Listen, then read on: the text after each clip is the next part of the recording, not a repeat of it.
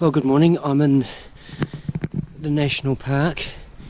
The name I can't pronounce, it's very long, but it's about an hour east, I suppose, northeast of where I've been staying, and it's a walk out to a number of lakes.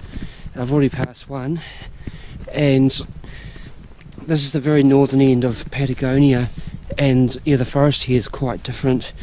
Obviously, with having changed latitude quite a bit in my travels here, and yeah, it's more of a sort of a rainforest. Yeah, a bit of broadleaf, a lot more varieties. And so I'm heading up to the lakes, so I'll see you up there. Well, I've reached one of several cascades along the track now, and as you can see, the water's sort of coming down quite steeply. It's been quite a long steep climb up the mountain, but hopefully the lake will be fairly soon. I think I'm just over halfway now.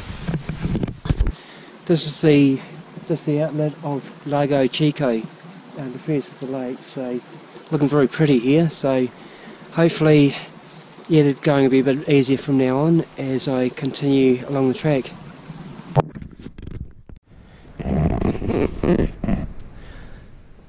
Well, I've now reached Lake Verde, a very nice secluded spot here, and yeah, just have a look around.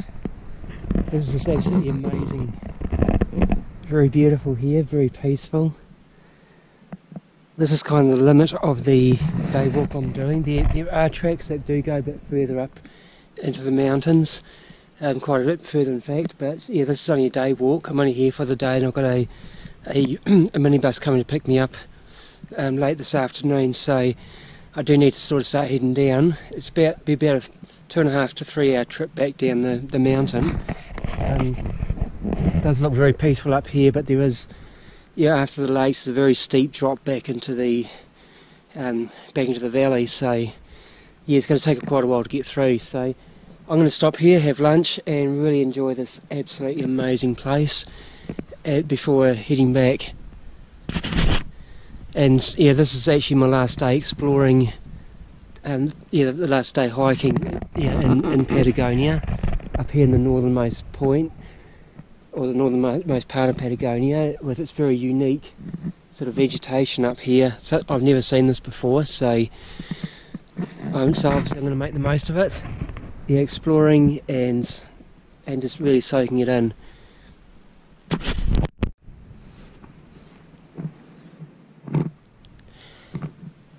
Well, I'm about half a kilometre back from the main lake, but I've just discovered this other lake here. Absolutely beautiful, big, yeah, nice big mountain in the background. I think some of the others in my group have actually gone up this mountain, hopefully for a view of the volcano at the back. But I chose this track because I thought it was going to be more scenic. But yeah, later on I'm going to find out whether it was or not. But this is just so beautiful here. Yeah, just perfectly peaceful lake. There were a couple of other people here. Met a really nice local family, yeah, just doing a day hike here, and yeah, I was just telling them about yeah, sort of the travels I've been doing. But anyway, they've left, and another group have just left as well, so I've got this whole lake to myself, and it's just absolutely peaceful. So I'm going to sit here for a while and just enjoy the sound of silence here.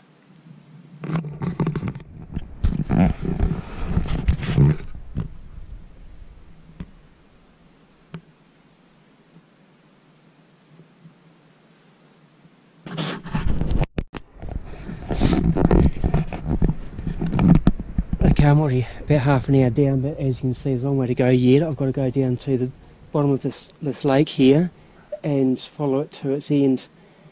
Above the lake you can see the volcano there. There's a little bit of steam coming out, but you wouldn't be able to see it in this resolution, but it's a fantastic view. If I don't have long, I better keep going down. The most scary part of the downhill is happening over the next probably 10 minutes, so I better do it, get out of the way.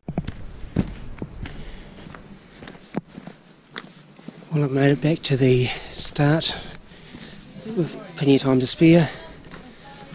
So now I've just got to wait for the shuttle bus and the others who went the other direction are sitting right there. So they made it too.